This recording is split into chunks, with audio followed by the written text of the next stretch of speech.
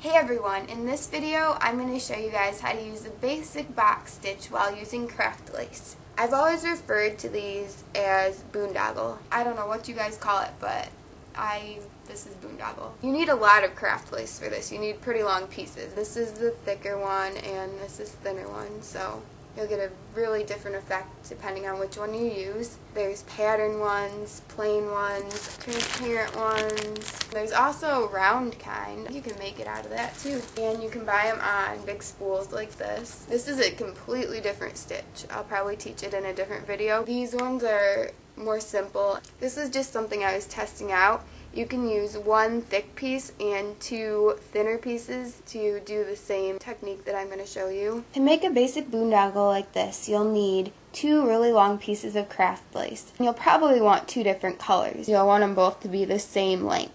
I'm just going to demonstrate with some shorter pieces. Alright, so if you're starting with a key ring, you're going to take one piece of your craft lace, put it through once and put it through again so you have two loops inside this. You want to make sure you pull it far enough so that the ends are even. Then take your other piece of craft lace and put that through the two loops. Also make sure that these two ends line up. Now it's time to start the actual box stitch. So take this purple one and loop that over the green on top of them like that, and then take your other purple one and bring that over towards you and hold that down. Now you're going to deal with the green strings. Take one part of the green, put it over and then under this purple loop.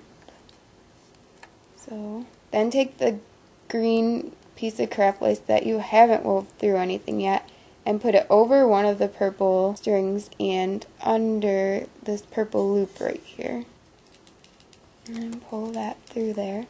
There's your first stitch. So here's your starter stitch. Now the rest of this should be really easy because you're just going to repeat the same steps over and over. It may get pretty tedious. It makes for a good car activity or just anywhere where you have to wait for someone, or maybe if you're listening to music. Here's the same thing again. Purple one that's far away from you, loop it over and hold it down.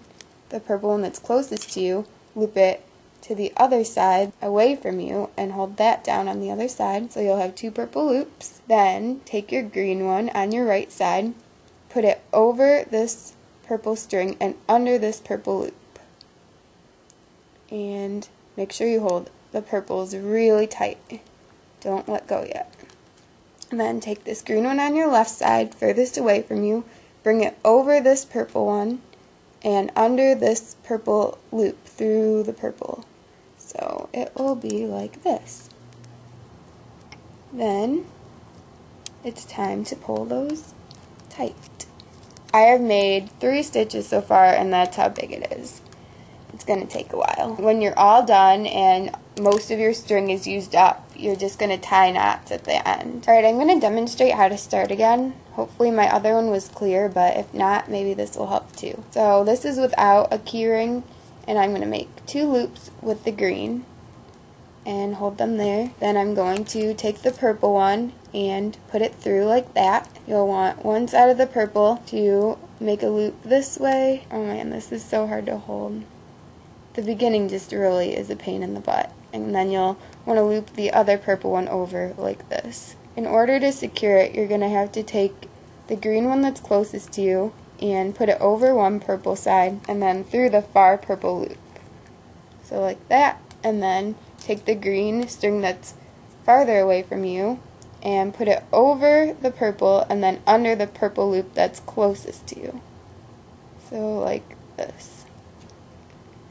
Then go ahead and grab your strings and pull them all. So there's your first stitch, your starter stitch. Eventually you'll end up with something like this or probably even longer. Thank you guys so much for watching. I hope this video was easy to follow. If you have a Twitter, Tumblr, or Forum Spring, add me on there. And please subscribe to my channel if you haven't already. I hope you all have a great day. I'll see you guys soon. Bye.